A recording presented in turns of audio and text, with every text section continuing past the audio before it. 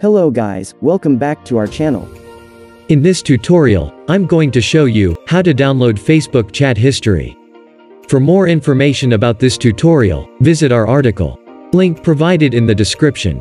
Without any delay, let's get started.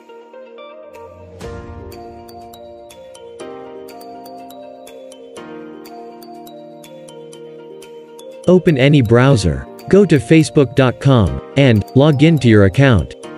Click on drop-down arrow on right top of the window. Select Settings option. Click on Your Facebook Information, which is on left side of the window.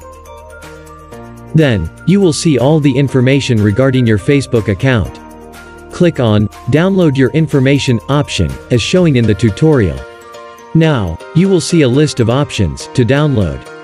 As we want to download chat history, click on Deselect, and scroll down to find Messages option.